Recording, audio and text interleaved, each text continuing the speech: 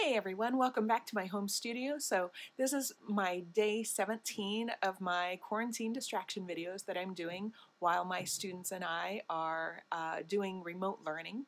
I'm just trying to do a video a day to help keep us all thinking about clay on our brains with one exception, and that was yesterday. I'll talk about that more in a minute. But today's video is talking about how to make eggs. And these are spherical sort of forms, except I've tapered them so they're more elongated. They're going to be eggs, and they are wheel thrown. So I'm going to demonstrate how to do that.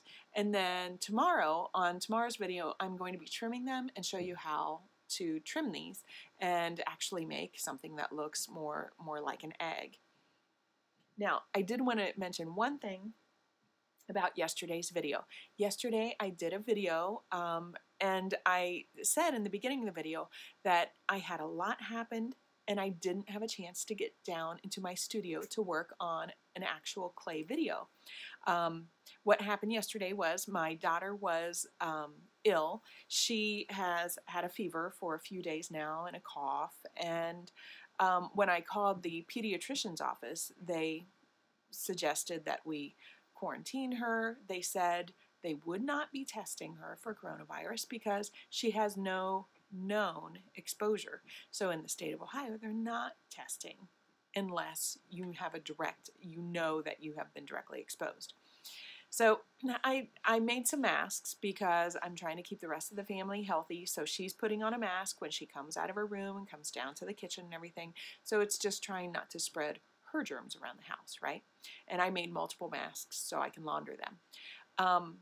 I thought it was just a little educational tutorial video on how to make a mask. That's all I intended by it. I'm certainly not a medical doctor. I'm not naysaying anything. I'm not supporting anything. I'm just trying to be proactive. And I got trolled. And it was really bizarre. You're not going to see the comments there because I did remove the comments, but it was very bizarre.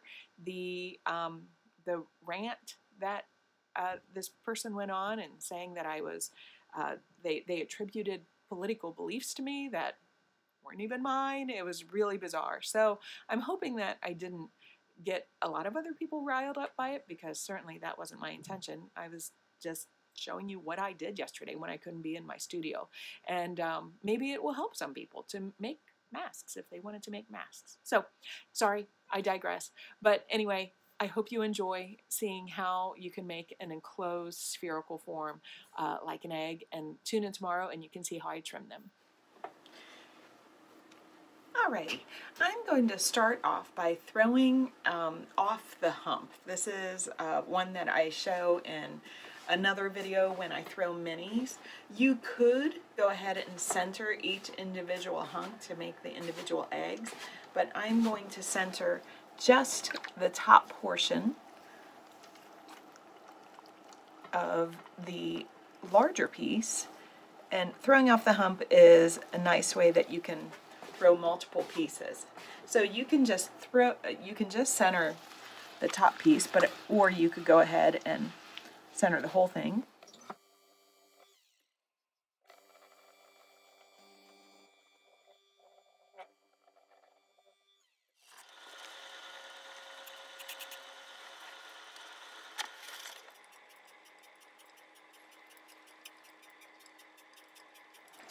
When I'm throwing off the hump, I do try to create a little distinction right down here. I apologize, I seem to have a weird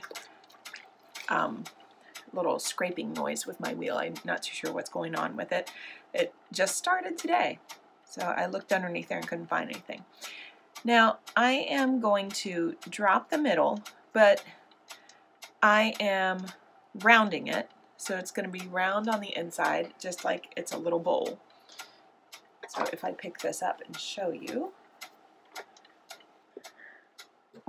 okay, so you can see it's rounded on the interior, and the depth of the opening does not go down as deep as this angle out here on the outside. where this angle is happening, that's where I'm going to be ending up by trimming it off. And of course I don't want the hole to go that deep. If I want to have a bottom on it, I need to stop short of that. Now I'm going to just go ahead and throw this into a narrow cylinder. I want to keep it narrow. You don't want it to flare out, because if you're going to close it off, you want to keep it pretty much angling inward.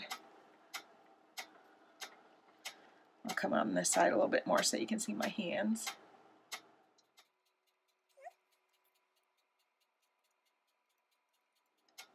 I was getting the water puddle out of there. Okay, then I'm going to do one more pull. Then I'm going to close it off.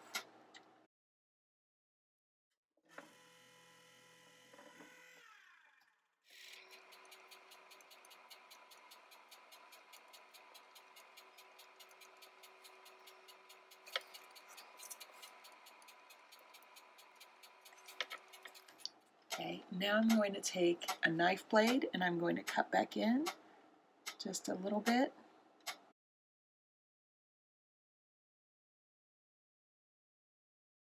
This will make it a little bit easier for the trimming process. And then, okay, once I've trimmed it, then I'm going to take a fettling knife, cut through and lift it off. So you can see this is closed at the bottom. I'll leave that set aside. Now we'll come back to it when it's other hard. So let's do this again. I'm going to recenter the top for another, for throwing off the hump again.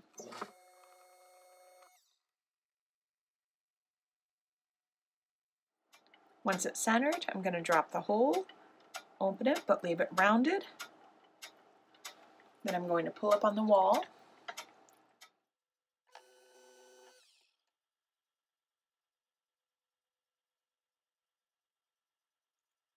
And I'm going to collar. And as I collar, I usually do one more pull to strengthen it. A compression pull after you collar is always helpful. And I collar it to the point where it's closed off. If you have much of a nub in there left over at the top, you can remove it.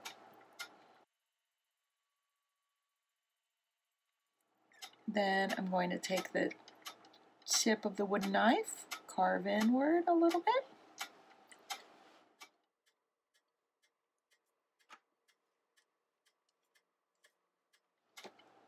And then I'm going to trim this. Now, if I were doing a pot where I were, say, going to trim a foot, I could do like a secondary bat on this, like where I make a cut and then leave a hunk of clay. But since I'm going to round this evenly, I'm not worried about that. I do show that on my minis video when I'm trimming that. So I'm going to go ahead and throw this into more of them and you can see what they look like.